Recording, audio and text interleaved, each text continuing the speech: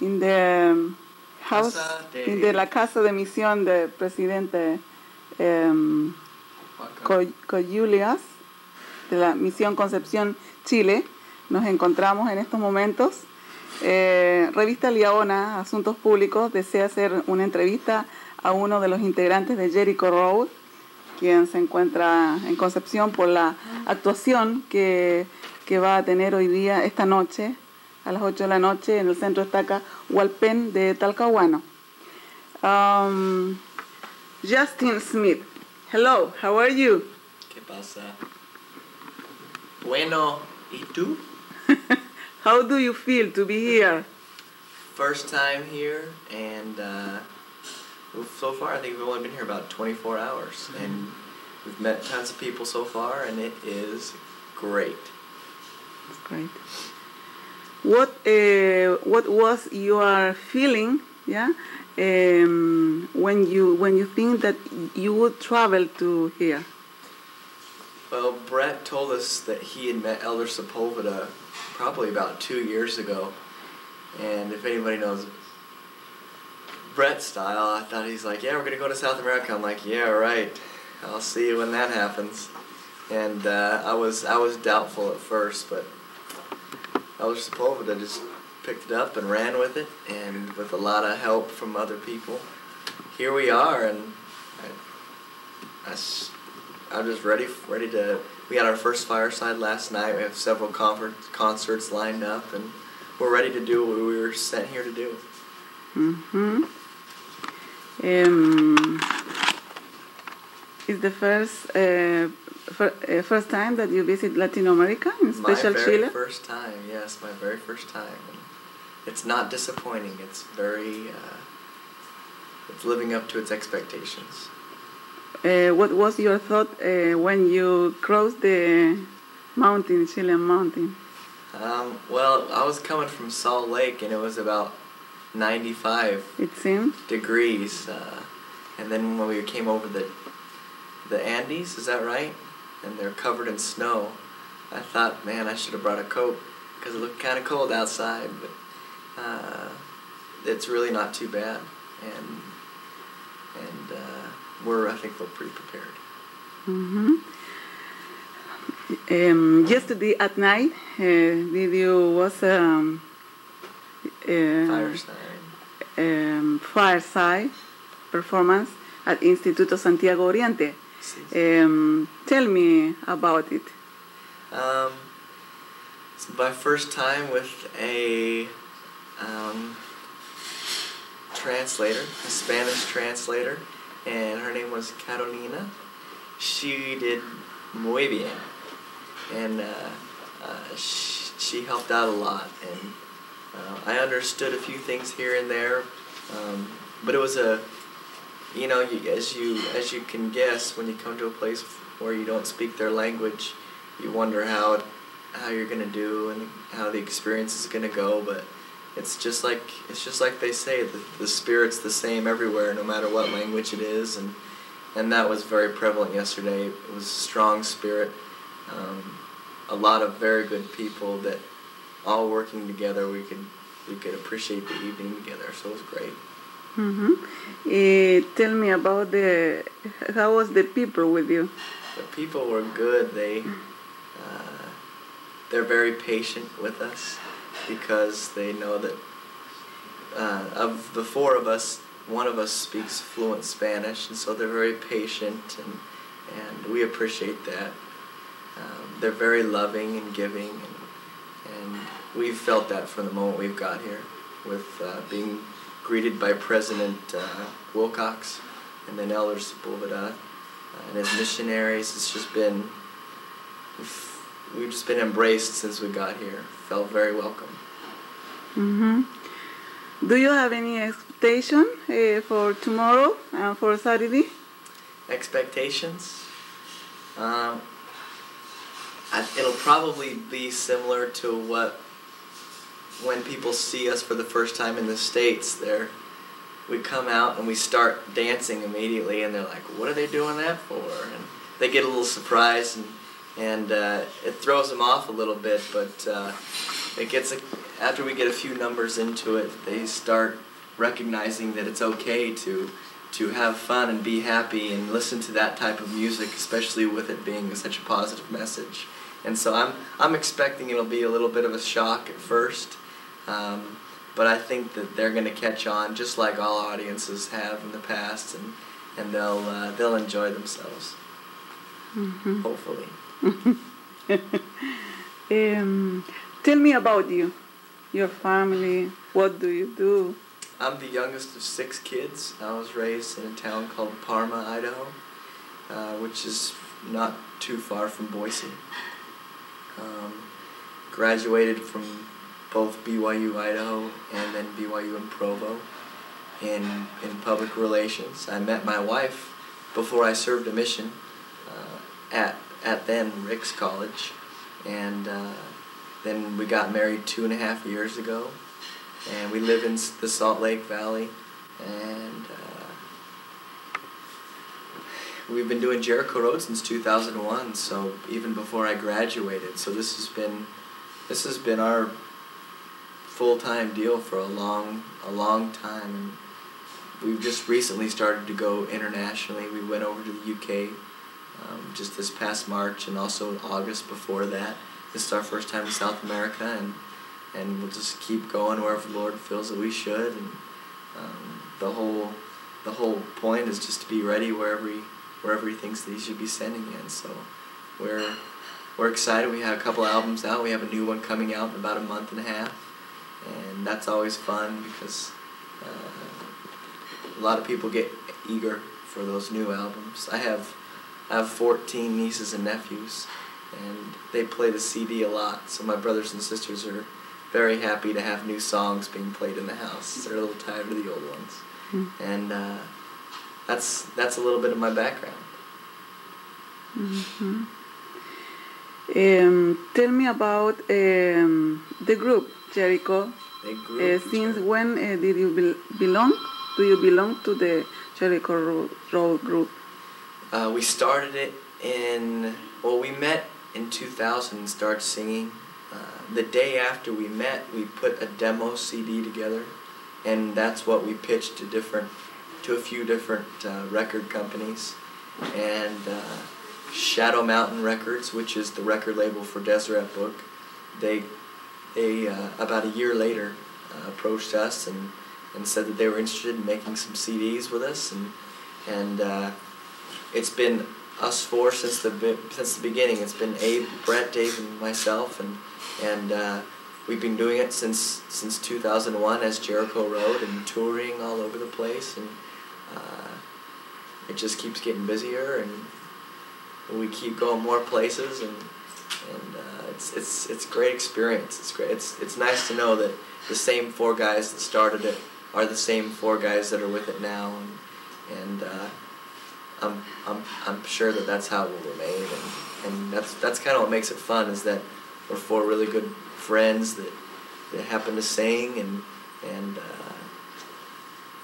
as you look back at it, they always say hindsight is 20/20, and as you look back at it, it's like, wow, you never would have known that it would have worked out like this, but Heavenly Father puts people in a place at a specific time for a specific reason, and this is part of the reason why I'm here, is to be a member of this group and to go out and share the gospel through this unique way in music, and I love it.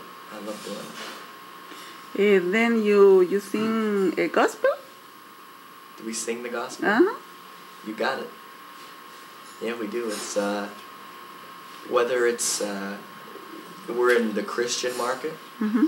and whether we're singing about things that certain principles that Christ taught, or whether it's just good valued stuff that you'd hope is common sense, like believing in yourself, or taking advantage of the time you're giving here. Different messages like that in song that sometimes aren't blatantly Christian, sometimes are just good messages. What do you think about the difference in being singing gospel like Mormon? Mm-hmm. Because the majority of the singers that sing this kind of music are evangelic, no? Right. belong to other faiths, churches. right? What do you think about it? We do. A Mormon singing gospel is not common. You're right, no? It's not.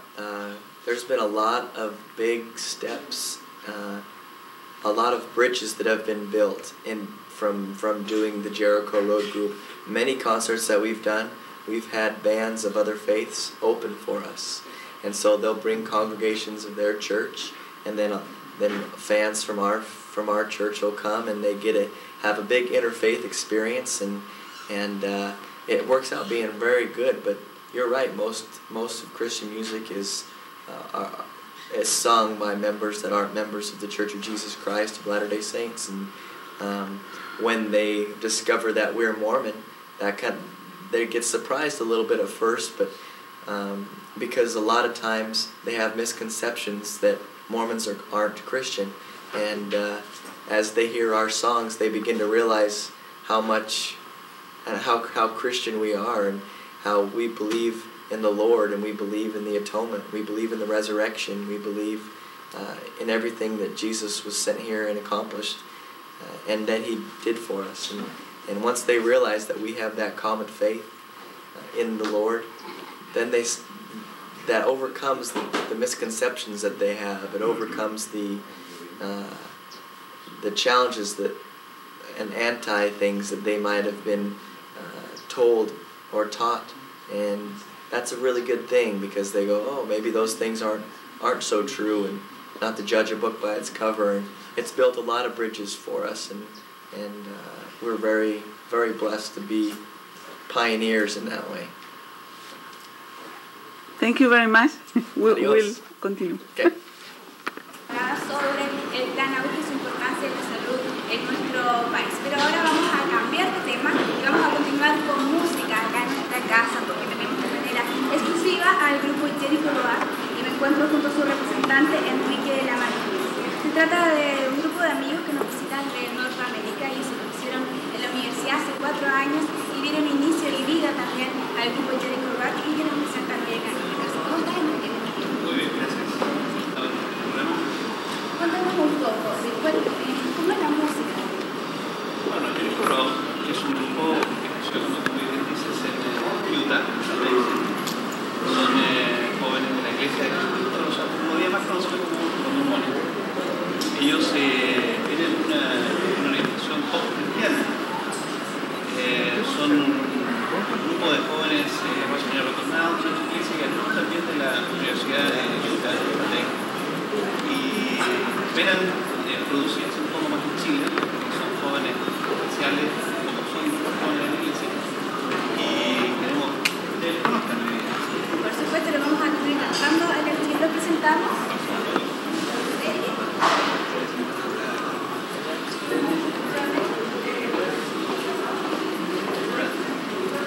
Y estoy segura que van a tener acá una excelente recepción por parte de todo el público que realmente nos acompaña acá en nuestra casa. Unas palabras más, Enrique, cuéntanos, hablamos de la música pop cristiana. ¿Cómo ha sido el desarrollo de este grupo? Bueno, ellos son un grupo bien famoso en Estados Unidos. Esperamos hacerlos muy conocidos en Chile. Ellos representan lo que es la juventud de nuestra iglesia. Jóvenes sanos, jóvenes que tienen ánimo, jóvenes que tienen muy buenos principios y que en definitiva quieren a través de su arte llegar al corazón de los jóvenes chilenos. Así que yo quisiera que estén muy atentos, muy deseosos de que les escuchen, porque realmente va a ser una excepción. Hoy día les vamos a tener en Villa Cero, en una de las capillas que tenemos en Concepción, y queremos por ahí toda la gente que quiera conocer. ¿El sector Villa Cero. Fernando Santival es el lugar. La calle se nos Exactamente. La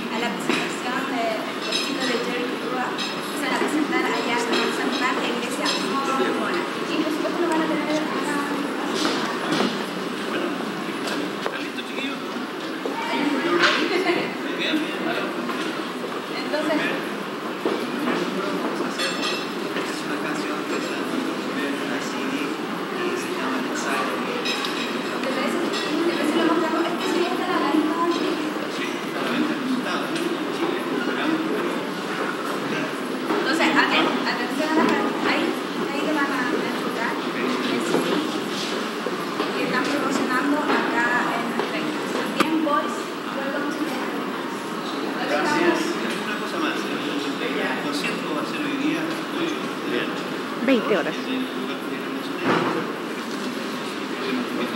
Muchas gracias. Ok, thank you. Nosotros vamos a ir acá en nuestra casa con la música de Chile.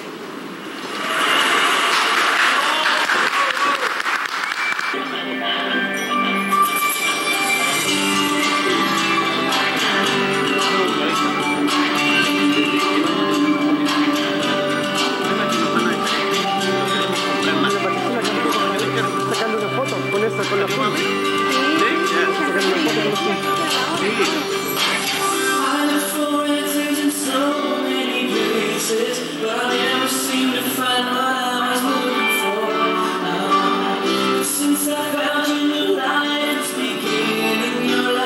¿Se lo pasé? Sí.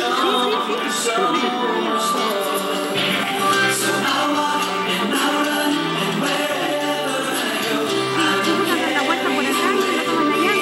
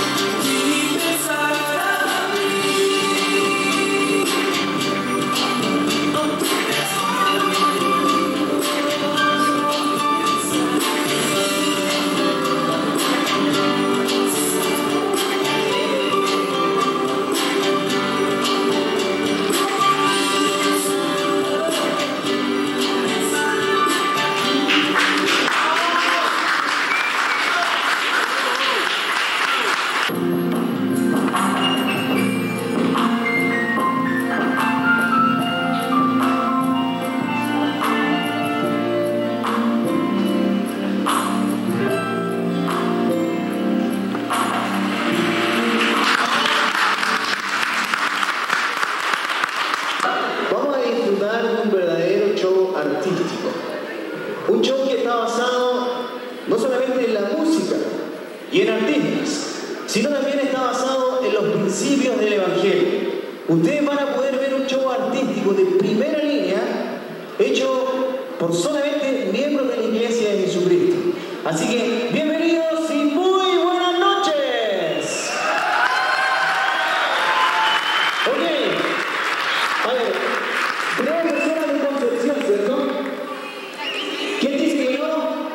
¿Hay gente de Concepción? ¿Talcahuano?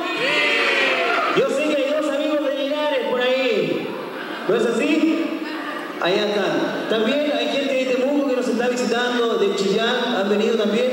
Todos bienvenidos y muchas gracias por acompañarnos. Santiago también está presente. Ok, gracias. Bien, jóvenes, lo prometido es deuda. Les hemos dicho que hoy día van a tener un show sencillamente espectacular. Y es así. Vamos a invitar a este escenario al primer artista de la noche. Ella es una santo de los últimos días.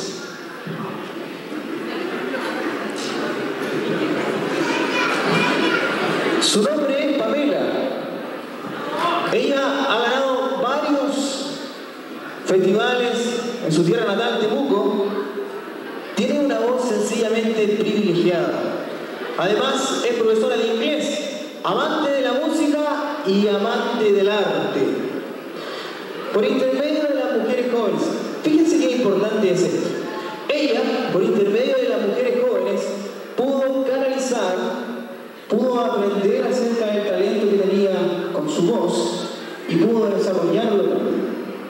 Así que el programa de las mujeres jóvenes es un programa inspirado del Señor, el cual puede ayudar para que nuestros talentos salgan a flote y los pongamos al servicio de Dios. Ella hoy día cumple 7 meses de matrimonio. Se casó con un misionero retornado de aquí de Concepción. Así que vamos a brindarle un fuerte y cariñoso aplauso.